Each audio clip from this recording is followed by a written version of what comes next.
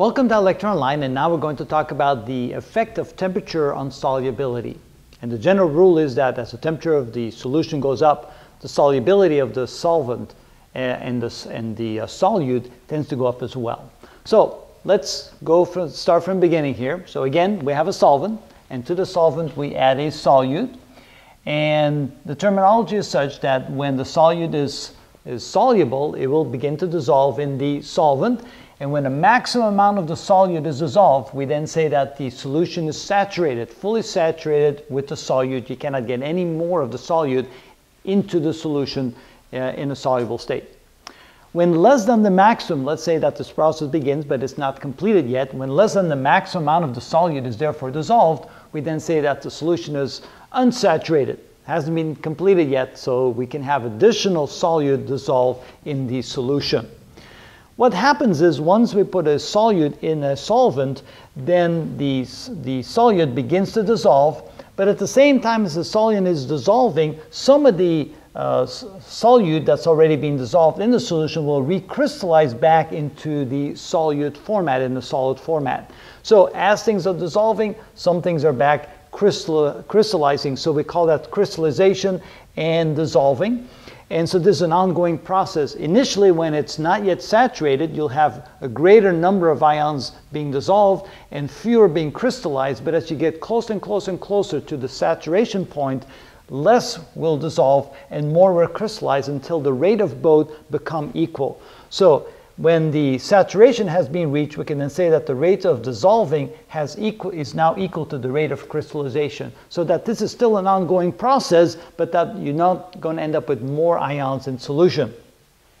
Now, how does temperature affect all this? Well, we typically see that the solubility of compounds tend to increase with increasing temperature, and there are some exceptions to that rule. We can say that most increase with temperature and some actually decrease with temperature. Some examples is lithium sulfate, sodium sulfate, and cerium sulfate, but you can see that all three of them are dealing with the sulfate ion, and the sulfate ion is one of those ions that once it goes into solution, the water molecules tend to structure themselves around it in a particular way, taking energy out of the solution. So it takes more energy to break them apart and put them into solubility. And so therefore, with increasing temperature, that solubility then becomes less and less and less. But the vast majority of cases, solubility will increase with increasing temperature. And the reason for that is as follows. When the temperature goes up, the molecules and the ions in solution, they will have more energy, more what we call kinetic energy. With higher temperatures, they will be moving more.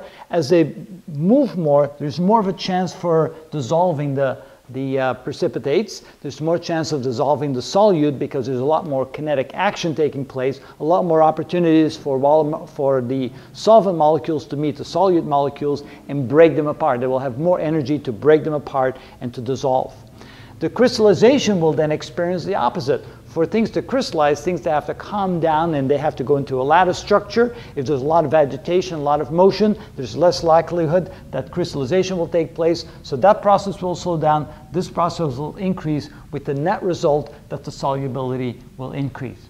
Now, it's not necessarily as simple as that. I mean, this is a general rule that the atoms and the molecules and the ions follow. But there's a lot of other things that take place with the interaction between molecular forces when things are in solution, that it's very difficult to realize when things increase a lot with temperature and when things increase a little with temperature. There's plenty of compounds that will increase very slightly with increasing temperatures. There are some that will increase very rapidly. So there's a lot of variation that has to do with a lot of intermolecular forces.